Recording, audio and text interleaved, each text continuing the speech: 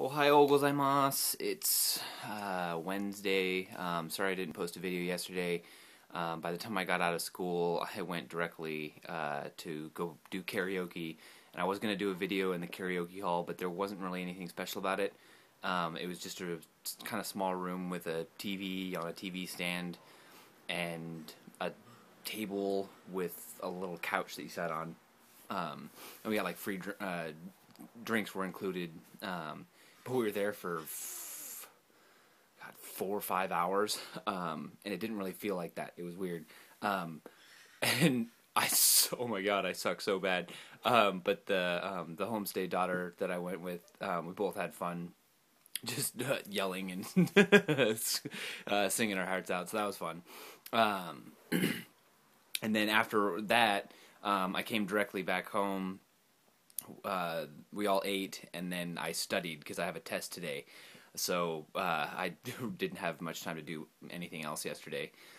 But today I had a couple of small things. So judo, I keep forgetting to mention this. The judo school that I'm going to, one of the guys in the school is the 3rd top-ranked judo wrestler in all of Japan. And when when they told me that, I was kind of blown away. And you can kind of see it when he spars with other people. He just manhandles them.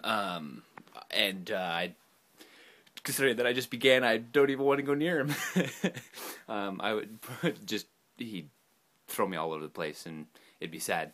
But then the other thing was, after the first or second night of practice, one of the moms that the mom from my homestay family knows, she had wanted to see me, I guess, at the judo school, but wasn't able to make it. And she asked the little kids that were in the class, because the class is split up into like adults and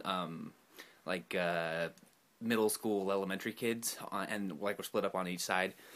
But she asked her little daughter what I was like at the judo practice, and all the little kids laughed and said that I looked like but I didn't look like I did judo at all. I looked like a pro wrestler. I don't know. I don't know really what to say to that. That was kind of funny, especially since my judogi, the robe doesn't fit me, and I'm just flailing all around, and I'm I'm bigger than most of the guys in there. There's a couple of rounder guys, but I think I'm the tallest and broadest shouldered, I guess. So I thought that was kind of entertaining. And then the other thing that I forgot to mention was last weekend when I went to the izakaya and had dinner on Saturday night in Osaka. I ate fries with chopsticks. First time for that. I mean, everything. There's only been one thing I think that I've eaten with a fork and a knife, and that was a piece of chicken. But most of the time, and fruit, like if I have like melon or something, they use a little fork to pick up the pieces of melon. But everything else, I mean, everything is chopsticks.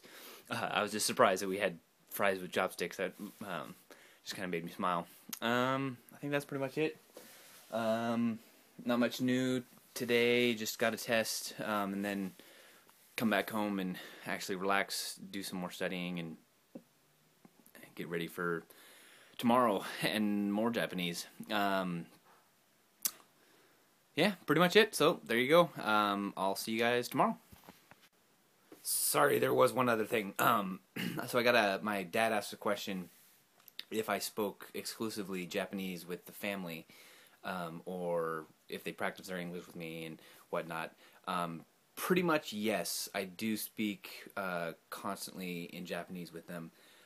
There are times when just either they can't get their point across to me or I can't get my point across to them, and we have to use English to move around it. But a lot of times there's been, like the other night I tried to explain what PC terms in U.S. are like, honky and slang terms for other races and people. And I was trying to explain that to him because I don't even remember what the context was, but it was really hard to get that across because even in English, it's hard to explain. So we were going back and forth and trying to figure out how to say things. But the majority of the time, yes, we do speak in Japanese only. There's a lot of times where I just don't understand. I understand like little bits and pieces, and then I generally get the gist. But it's rare that I actually understand everything they say. And when they talk to each other, it is probably twice as fast as when they talk to me, which I'm glad that when they talk to me it's a little bit slower. But there are times when they just blaze on ahead with me. But the rest of the time they do speak Japanese to me, which is nice. I think the dad tends to speak a little bit more English to me, but I don't know if he's practicing or not. And the other question was, hold on. The other thing was I've found that I keep trying to take notes in my my classes, but because all my homework is in Japanese. All of the practices and in-class examples that we do are in Japanese, so I'm always writing in katakana and hiragana, which is the Japanese like scripts. We don't use a whole lot of kanji. I sometimes try and write kanji, but I only know like a couple hundred, and that's not very much considering that there's thousands of them.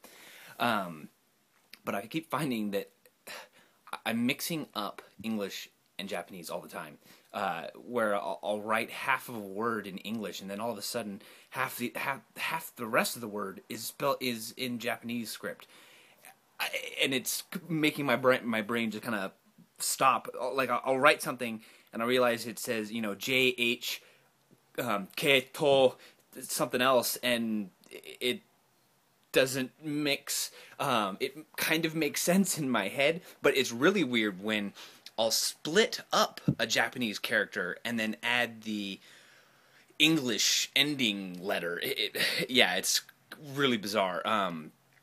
Just trying to go back and forth, and I keep mixing up English and Japanese, even in my head. And there's been a couple of times where I almost say Spanish words when I'm trying to say a Japanese word, because I used to study Spanish in high school and a little bit in the beginning of college. But my brain just keeps farting on all these different words and spelling, and it's confusing. So I think that was it. There you go, and we'll see you tomorrow.